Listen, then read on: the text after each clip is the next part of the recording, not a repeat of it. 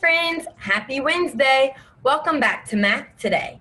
Today for math, you will need from your Envisions workbook, pages 261 and 262, and then 263 and 264.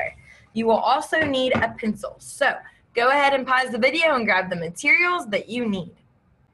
All right, friends, welcome back. Before we take a look at our learning target, let's go over some of our numbers and counting to keep practicing. So I'm going to shuffle our cards up, and all I want you to do is say the number with me. Ready? Here we go.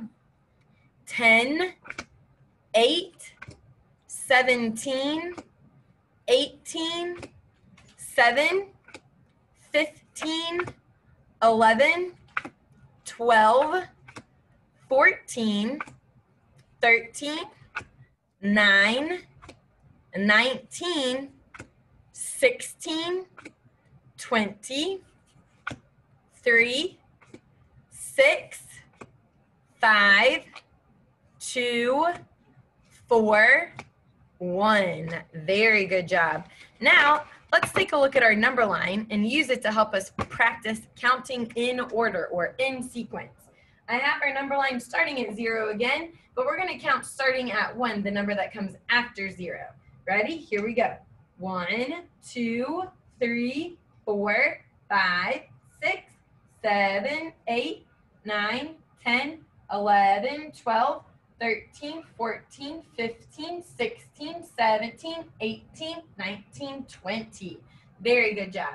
So today for math, we're going to look at our learning target. It says, I can count how many objects are in different categories. So we're going to continue practicing sorting objects into groups or putting them into categories based on things that are alike and things that are different. So for example, if I wanted to separate you guys into groups, I could say we could put the girls in a group and the people that are not girls into a group. For example, the boys. Or I could put all of the boys in a group and the people that are not boys in a group. For example, the girls. So I have a practice example on the board like we did yesterday. But today our T chart shows us that we're looking for squares versus shapes that are not squares.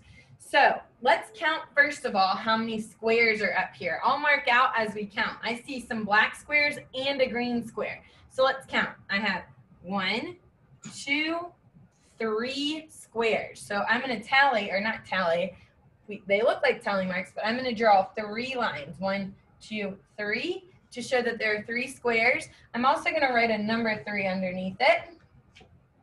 Now let's count the shapes that are not squares. So I see hearts and circles up here. Even though hearts and circles are not the same shape, what they have in common is that they're not a square. So let's count how many there are. We have 1, 2, 3, 4. So now I'm going to draw 4 lines. 1, 2, 3, 4 under the square with the X to show that these are the shapes that are not squares. There are 4 of them, and I'm going to write a 4 to match it. Now, if I wanted to compare those two, I could look at my T chart, and I see that there are more lines in the side with the square with X on it versus the side with just the square. So that shows me that we have more shapes that are not squares than we do that are squares. So today we're going to do a very similar activity on our math activity sheet. So let's take a look at our solve and share. It tells us that Carlos's kindergarten class got some new playground material or equipment, okay? And on the playground, there are several things that have wheels and several things that do not. So what we need to do is put into categories the equipment that have wheels versus the things that do not have wheels. So if you look closely at the equipment on the playground, you can see that there are some bikes, some toy cars, some play cars. So let's count the pictures that have wheels. Ready? I want you to count and mark out 2. Here we go. 1, 2, 3, 4, 5. There are 5 pieces of equipment on the playground that have wheels. So next to your big wheel over here, I want you to write the number 5. Okay? Now, let's count the equipment that do not have wheels. So let's count and mark them out. Ready? Here we go. 1, 2, 3, 4, 5, 6, 7. So let's write a 7 next to the wheel with the X on it. So we can see that which group has more, the equipment with wheels or without? Without, right? There are more pieces of equipment on the playground without wheels than there are with wheels. So I want you to circle your 7 to show that 7 is greater than 5. And I want you to put your X on your 5 to show that 5 is less than 7. So now we see that there's slides, monkey bars, swings, different equipment like that that do not have wheels versus the bikes and cars that are on the playground. All right, once you're finished with that, go ahead and flip to the back to our guided practice. Our guided practice shows us different colored crayons at the bottom. Our directions say that we're going to sort the crayons into crayons that are blue versus crayons that are not blue. So they already gave us an example. Today with the T-chart, they only have the example of numbers here, but we also know how to count using the lines. Let's start by counting and marking out our blue crayons to see how many there are. Ready? 1, 2, 3, 4. How many blue crayons are there? 4. Let's trace our 4. Down and over and down once more. That's the way to make a 4. Okay. And then let's count now how many are not blue. Ready?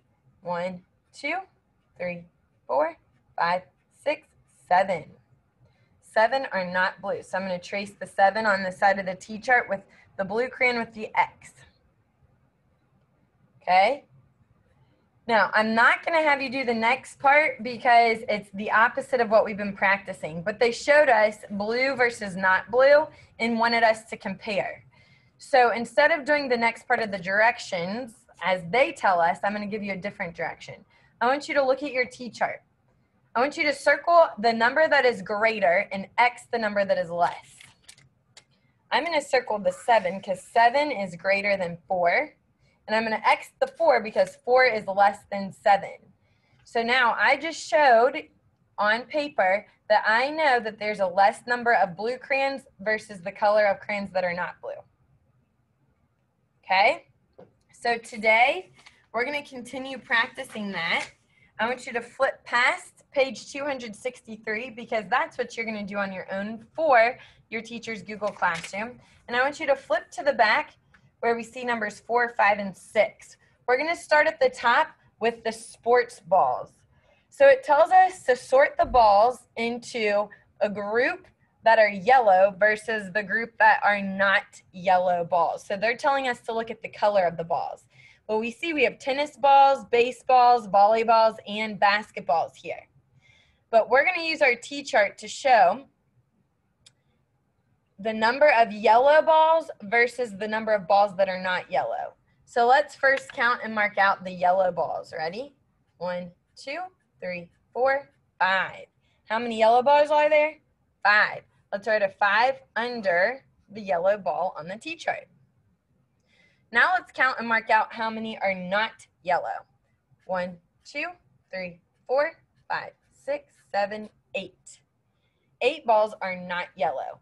So I'm going to write an 8 on the side with the ball with the X. Okay?